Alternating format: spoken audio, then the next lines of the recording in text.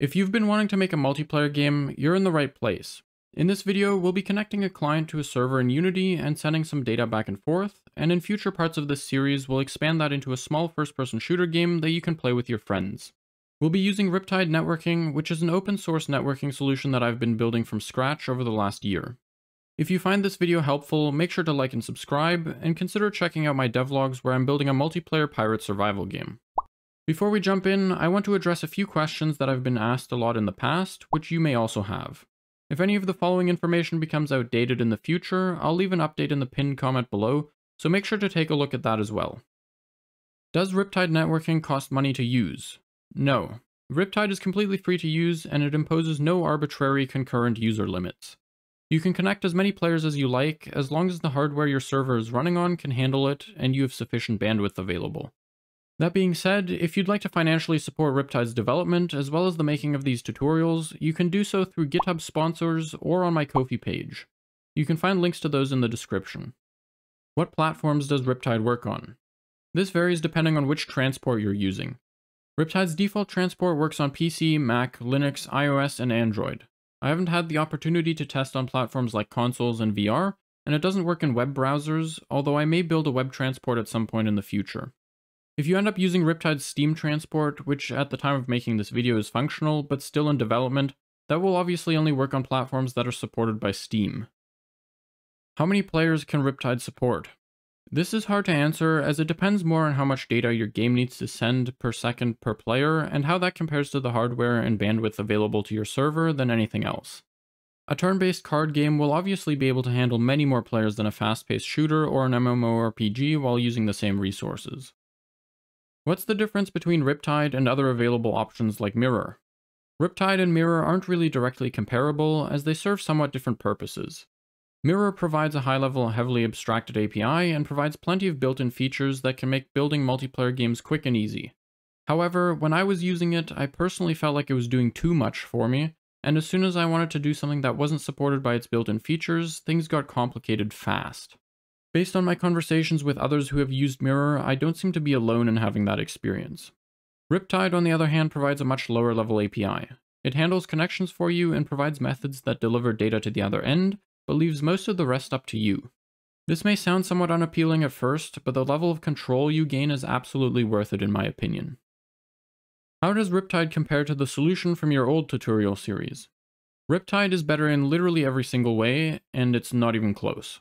Riptide's code is cleaner and more modular, it's easier to use, faster to set up, it has less bugs, and based on some rough comparisons from early adopters, it uses over 10 times less CPU power than the old solution when doing the exact same thing. With that out of the way, let's actually get started.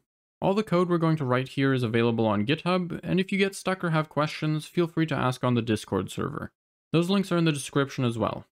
Anyways, I've got two empty Unity projects open, one for the server and one for the client, and the only stuff that's in here are the default assets that are part of the URP template project. First things first, I'm just going to delete all the example assets and clean up the sample scene, and I'm going to do this in the client project as well. Now that we've got a clean starting point, create a multiplayer folder in the scripts folder. Then go to the Riptide networking repo on GitHub, go to the releases section, and find version 1.1.0. You can also install Riptide through Unity's package manager, and I would generally recommend doing it that way. However, installing Git packages through the package manager requires Git to be installed on your computer. To avoid making everyone watching this install Git, and for the sake of making this video future-proof in case something changes with the package manager, we're just going to grab the Riptide networking DLL and XML files and manually add them to our project.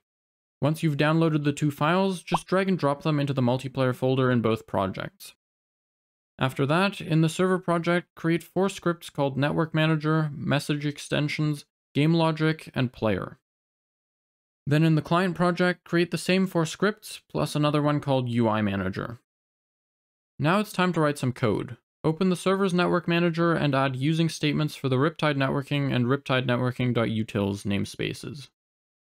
First of all, we're just going to create a singleton. This will make it so that we can attach the Network Manager to a game object and access that specific instance from anywhere in our code. It will also ensure that there will only ever be one instance of the Network Manager. We're going to need a server property as well as a field for the port and max client count so we can set those in the inspector.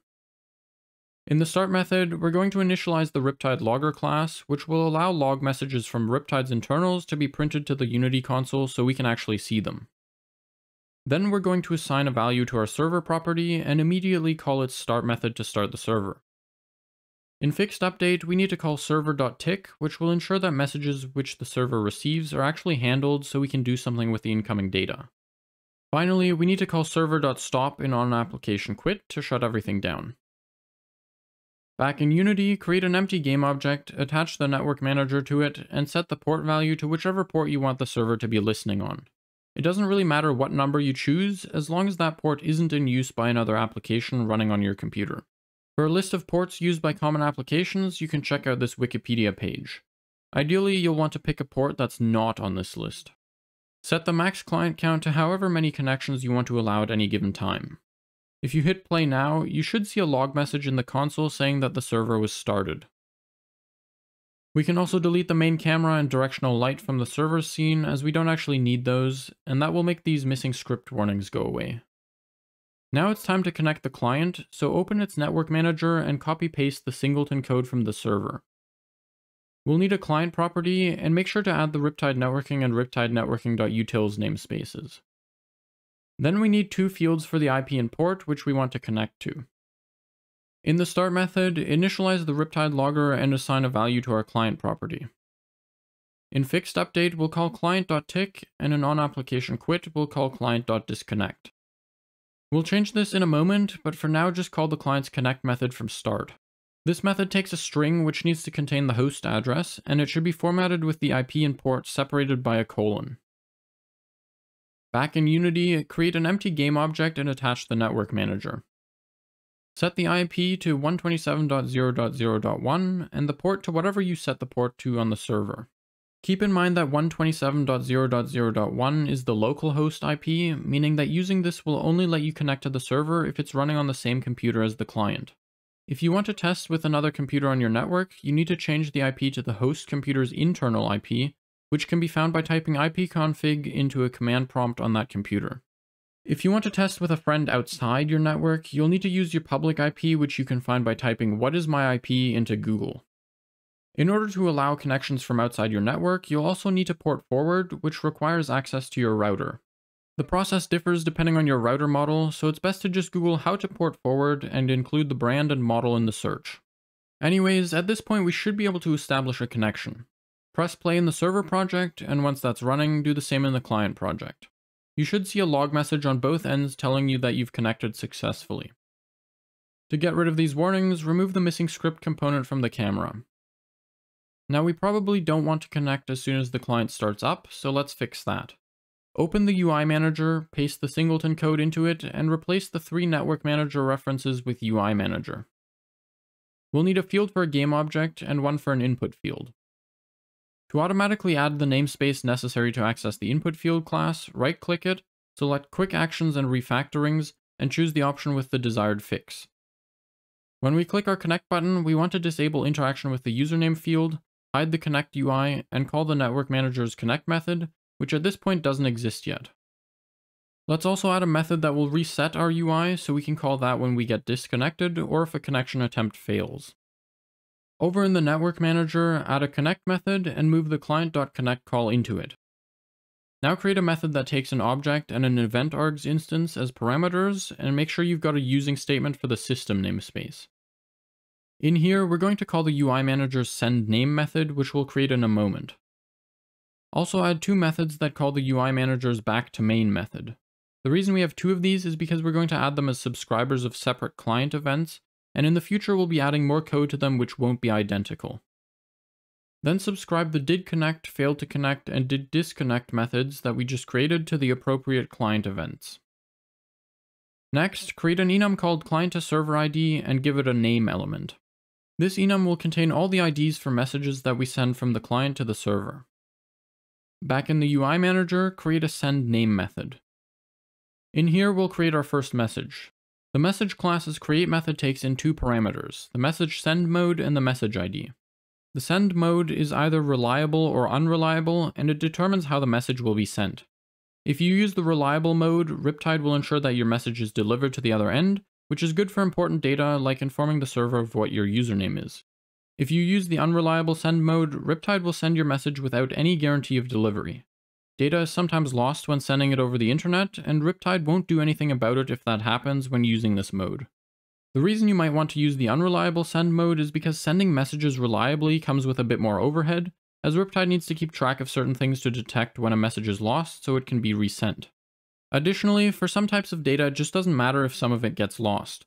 Things like player positions, which tend to be sent continuously, can be just fine if messages go missing occasionally. Besides, by the time a message containing a player's position can be resent, a more up-to-date position has probably already made it to the other end, so resending is kind of pointless in that case. The message ID is pretty much exactly what it sounds like, and it's used by the receiving end to determine what to do with incoming messages. After that, we're just going to add the username as a string, and then we'll call the client's send method to send the message to the server. Back in the client's Unity project, add a canvas to the scene. Then add an image, which will be the root game object for the main menu UI. I'm going to add a vertical layout group to it as well, but how you make your UI look is entirely up to you. Next, we need to add an input field for the username as well as a connect button.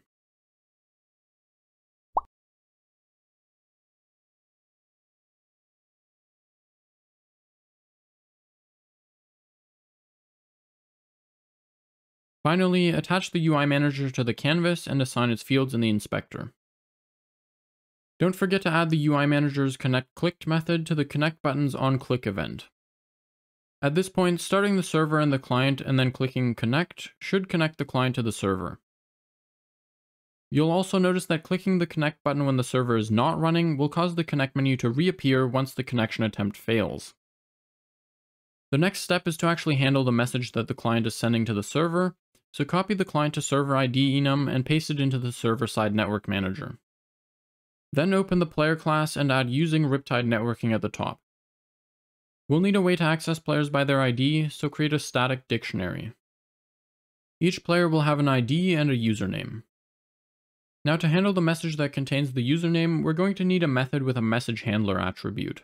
This attribute lets Riptide know that messages with the given ID should be handled by the following method. Message handler methods must be static and can be private.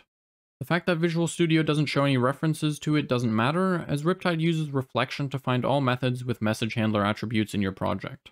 The way we've set things up here, all messages that the server receives which have an ID of 1 will be passed to our name method for handling. Inside, we're just going to call the spawn method and pass it the ID of the client that the message was received from, followed by the username which we get from the message using the getString method. At the moment we don't have a spawn method, so let's deal with that. Inside, we're just going to instantiate a player from the player prefab, which is another thing that doesn't exist yet in our code. Then we'll set the game object's name using the username. However, we'll do a check on the username in case it's an empty string, which happens if you just click connect without entering a name. If you've never seen syntax like this is what's called a ternary conditional operator, and it's basically just an inline if statement. It checks the condition, and if it evaluates to true, it uses the first expression, otherwise it uses the second expression. It's essentially the same thing as writing an if-else statement like this one, but on a single line. After that, we need to assign the player's ID and username properties. And finally, we'll add the player to the dictionary. To ensure players are removed from the dictionary when the game object is destroyed, we can make use of the onDestroy method. Over in the network manager, let's make sure to destroy player objects when a client disconnects. We can do this with a method that's subscribed to the server's client disconnected event. Next, copy the singleton code and paste it into the GameLogic class, and make sure to replace the references to the network manager class with GameLogic ones. Then add a field to hold the player prefab, along with a publicly accessible getter so we can access the prefab from elsewhere in our code. Back in Unity, let's create that prefab. Make an empty game object and attach the player script to it. Then add a capsule as a child so that we can actually see something, and remove its collider. We'll be dealing with player movement and collisions in the next video, and we won't be needing the capsule collider.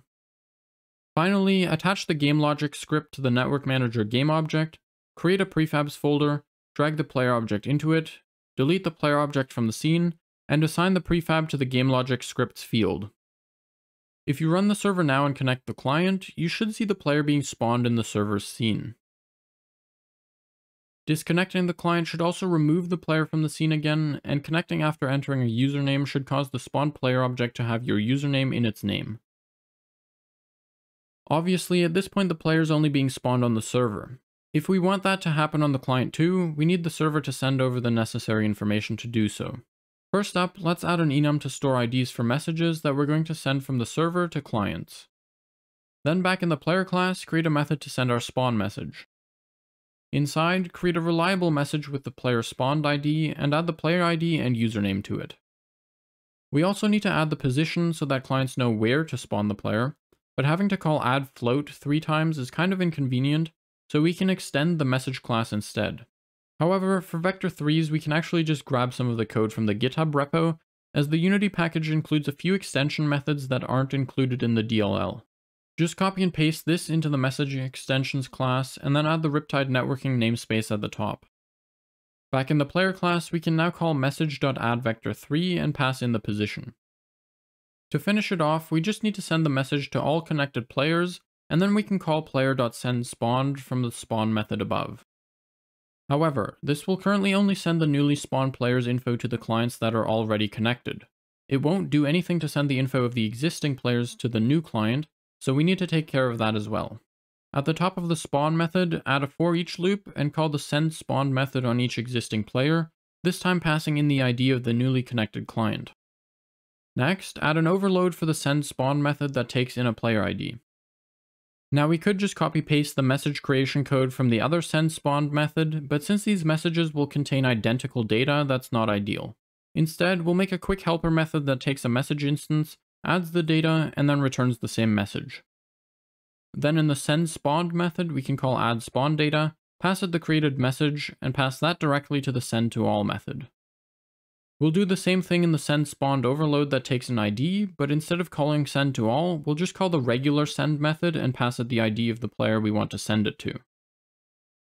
Next, we need to handle the spawn message on the client, so copy the server to client ID enum and paste it over to the client's network manager. Then open the player class, add the RiptideNetworking namespace at the top, and create a static dictionary to store the players just like on the server. Add properties to store the player ID and whether or not the player is the local player, as well as a field to store the username. Just like on the server, we'll remove the player instance from the dictionary in the onDestroy method. We'll also have a spawn method, this one taking in the player ID, username, and position. Inside, we need to check if the ID of the player we're spawning matches the ID of our client instance, and depending on that, we want to instantiate a different prefab and set the isLocal bool. Then we'll set the player's object name, ID, and username, and add them to the dictionary. Now we just need to create a message handler for the player spawned message ID. Inside, we'll call the spawn method, passing it the player ID and username that we get from the message. Something to keep in mind when sending and handling messages is that the order in which you add and retrieve the contents isn't just important, it's critical. On the server, we added a ushort followed by a string and then a vector3. This means we need to retrieve those same types in the exact same order, otherwise there will be issues. Also, to be able to call getVector3, we need to copy-paste the message extensions class over to the client. Then we can pass the player position to the spawn method. Next, let's copy the singleton implementation over to the client's GameLogic class. We'll need 2 fields, one for the player prefab and one for the local player prefab, along with publicly accessible getters for each. Back in Unity, create an empty game object in the client scene and attach the player script to it. Then add a capsule for the model.